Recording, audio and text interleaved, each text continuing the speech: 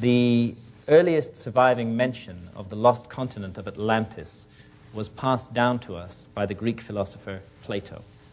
And Plato got his information, he said in the Timaeus, from Solon, an earlier Greek philosopher. And Solon, in turn, and lawmaker, got his information from an Egyptian priest, a priest of Sais in the Delta.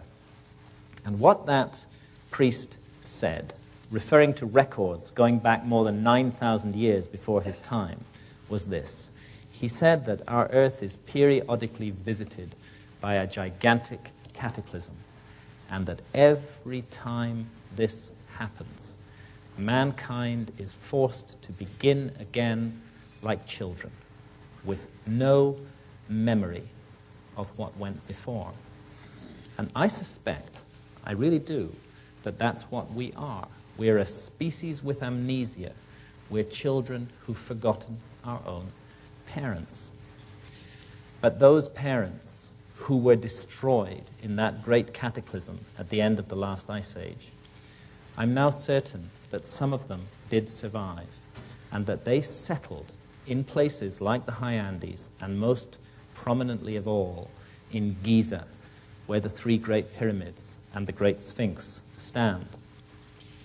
And they, Robert and I are now convinced, found a way to pass down the memory of who they were and of the special, wondrous knowledge that they had to the future.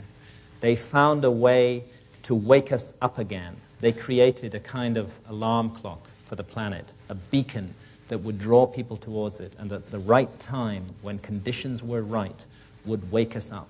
And when I look around the world today, amidst all the turmoil and killing and disaster, I also see a sign of hope. I see a great awakening of consciousness amongst open-minded people everywhere.